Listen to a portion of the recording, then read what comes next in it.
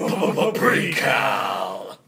Hi, today we're going to talk about the domain and range, but this will lead into doing piecewise functions. And before we do piecewise functions, I want to make sure that all my students have a deep understanding on how to find the domain and range. The domain is simply what x can be.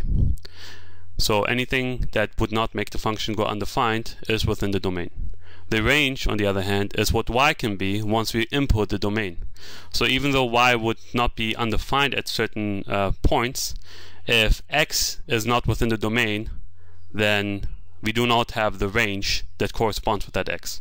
So y is what we get when we put in x, which x is in the domain. When we do an example right here, we have a set of ordered pairs. We have 2, 3, -1, 0, 2, -5, and 0, 3. Now the domain would in this case be all the x's. So 2, -1, 2, and 0.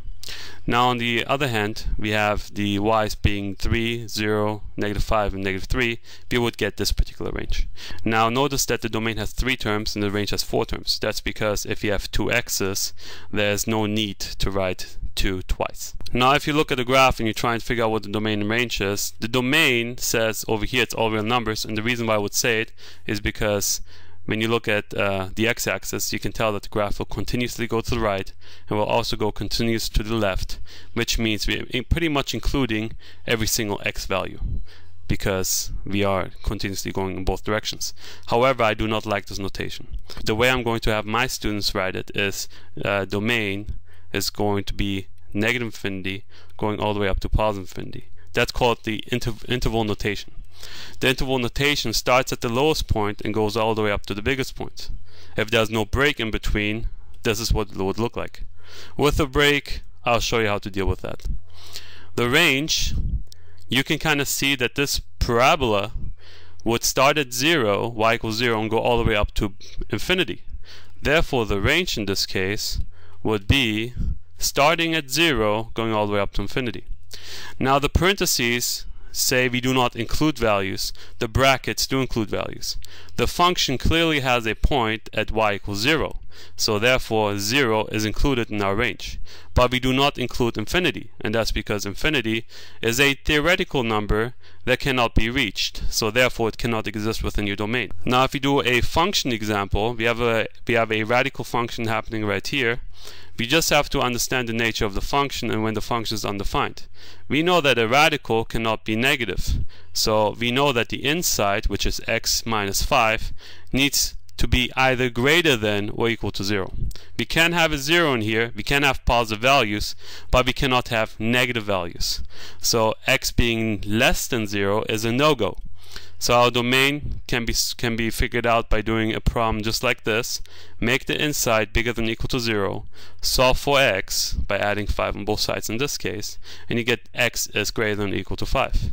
So our domain starts at 5, includes 5, and goes all the way up to infinity. So the way it would look like is putting a 5 and going all the way up to infinity, not including infinity, because again that's a theoretical number we cannot reach. To find the range, we have to understand the nature of this function. This function will continuously increase.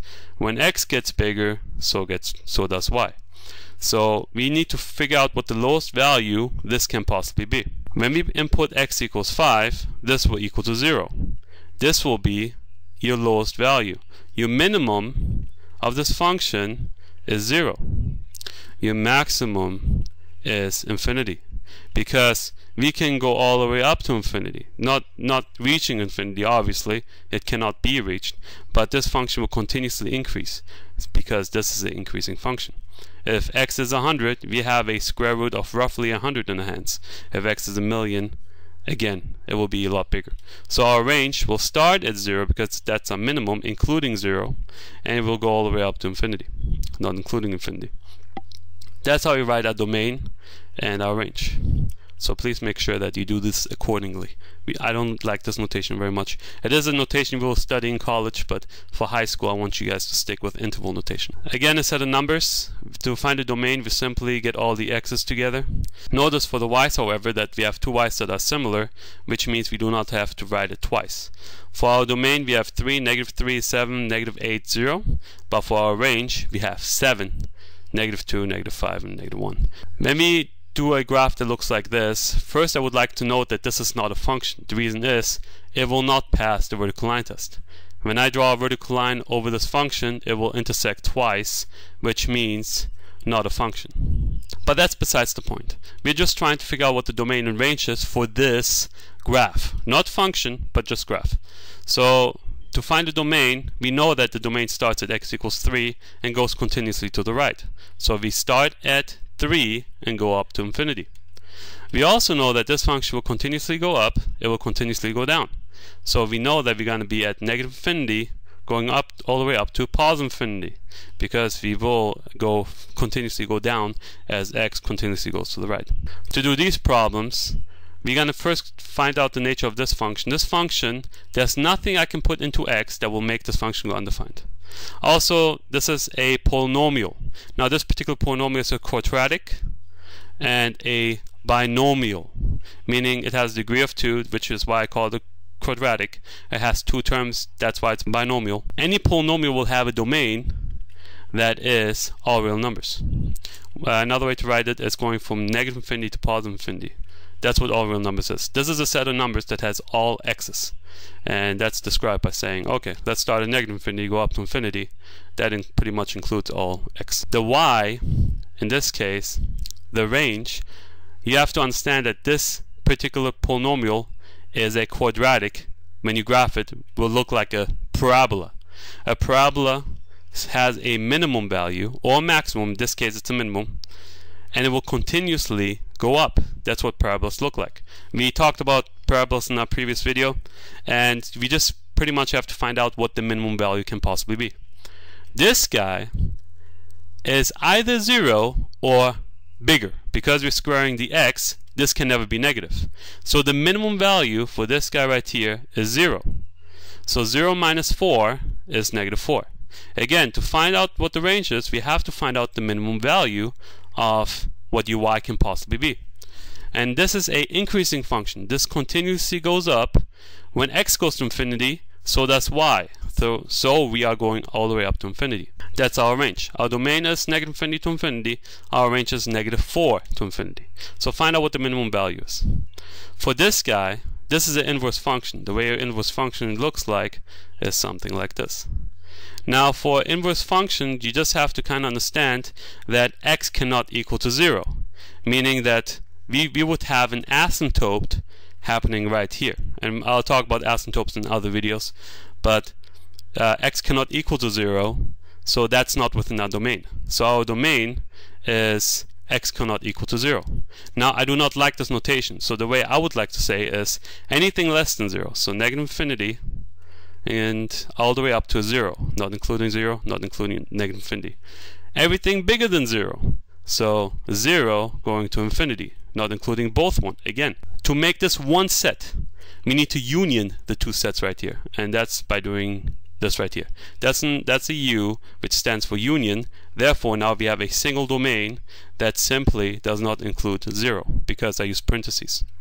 If I would have used brackets, I would have included 0, but I didn't. For our range, you gotta understand that there's nothing I can put into x that would give me a y equaling 0. I can get anything less than 0 for y. I can get things bigger than 0 for y, but I cannot get 0 itself. There's nothing I can put in here that would make this entire function equaling 0. So our range will look exactly like our domain. We start at negative infinity, we go up to 0, not including 0, and then we start at 0 and we go up to infinity. And that's our range for this point. This graph will look like a circle. The circle will go left and right 2, up and down 2. So a good way to graph it is to kind of create the endpoints for all the x and y values, and then try your best to hit those points. And that is a difficult task for me. That's obvious right here. However, it makes the domain so much easier to recognize. I know that the domain is between 2, negative 2 and 2, so the domain will look like this. Negative 2 to 2. Am I including 2 and negative 2? Yes, because the points do exist. So I need to use brackets. The range, same thing. Negative 2 all the way up to 2. So the range in this case, because the circle is centered at 0, 0, the origin will look the same as the domain. So it would be -2 to 2, including 2. This polynomial is a linear function. It is a binomial, and because it has 2 terms, and it's simply linear because it looks like mx plus b. Because it's a polynomial, you should immediately know that the domain will be -infinity to infinity. Now if you choose to write all real numbers like this, that's fine with me as well. The range for a line, if it's not a horizontal line, will be continuously upwards and downwards. So our range will look the same way. Had this been a line that is horizontal, meaning it would have looked like y equals 3 or something like this, then it would not have -infinity to infinity. It would simply have range being 3 in this case. But we don't have a constant function, therefore it does go all the way down to infinity, it does go all the way up to infinity. Now let's talk about piecewise functions. To do piecewise functions, you have to graph it first, and then we look at the domain, which is why we worried about the domain and ranges in the previous problems. So over here, this line has a y-intercept at 3 and a slope of 2. And when I say 2, I mean 2 or 1.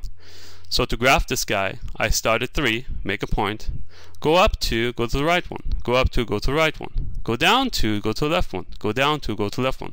Over here, we have our line happening this way.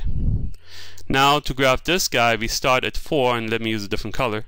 We start at 4, and our slope is -1, which is -1 over 1.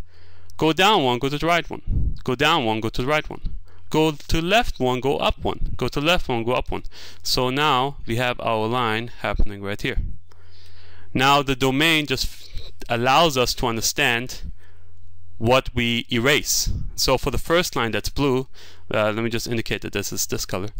For the blue line, x had to be less than 1 or equal 1. So we have to erase anything that's bigger than 1. So let me just go ahead and fine tune my eraser so I don't erase too much. Anything bigger than 1 needs to be taken care of. So let me just go ahead and erase all the values bigger than 1. There we go.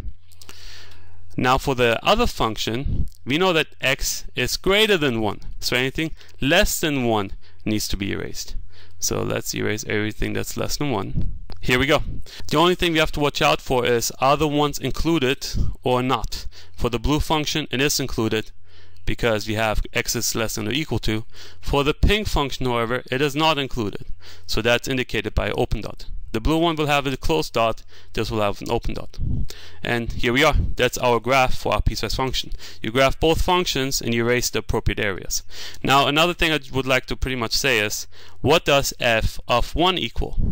Well, because I'm looking at this guy right here, x equaling 1, that's within this domain, I will look at this function. So f of 1 equals 2 times 1 plus 3, which is 5.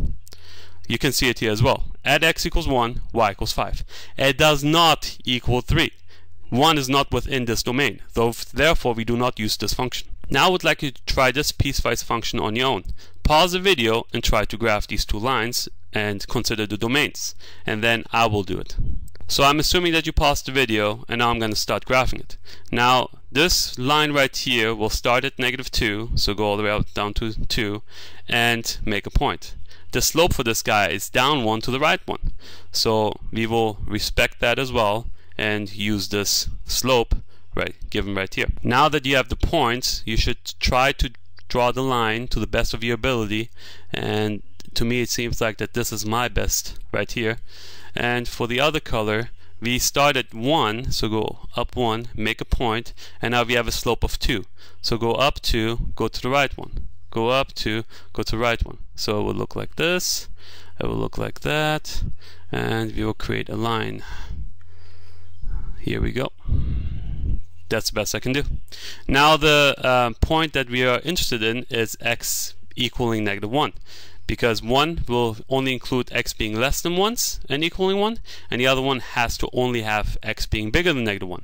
So we need to erase the appropriate areas.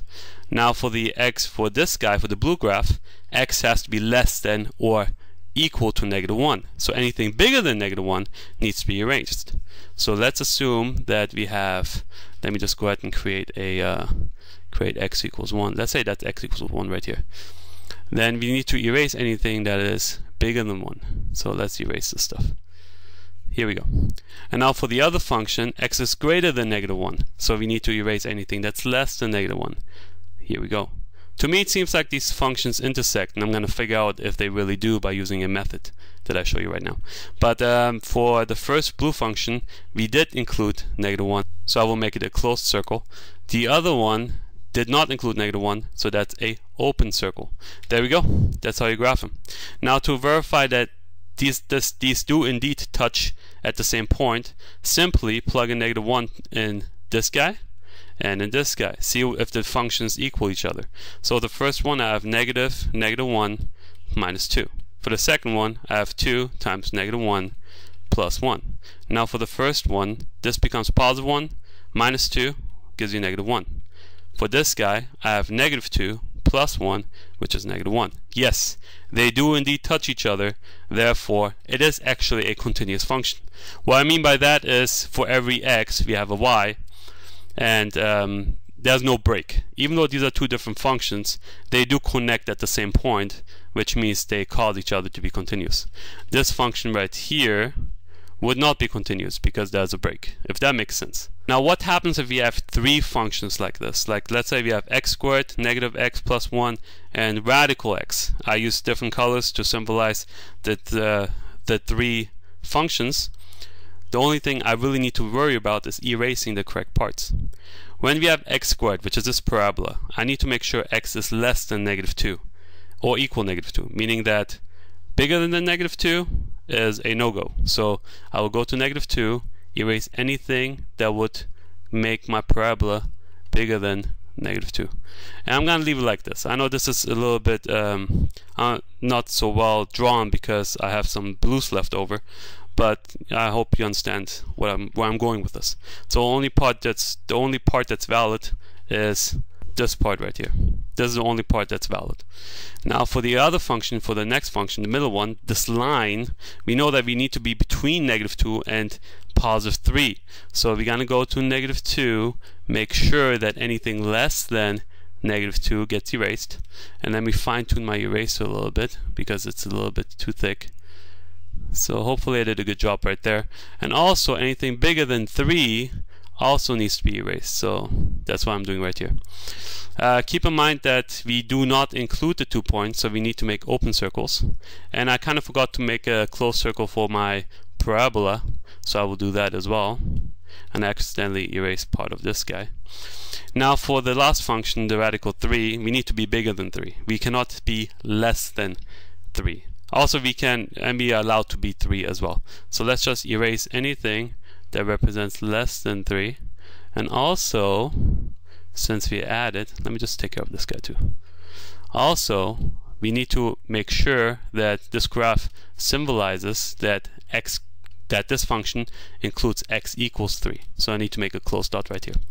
Now this is the end, and I really want you to do this particular one. Tell me what f of -2 is, and also tell me what f of 3 is. I want to see if you guys can kind of figure out which function you would use in the scenario, and while you add it, also tell me what f of 0 equals. Alrighty, that being said, you guys have a fantastic day, and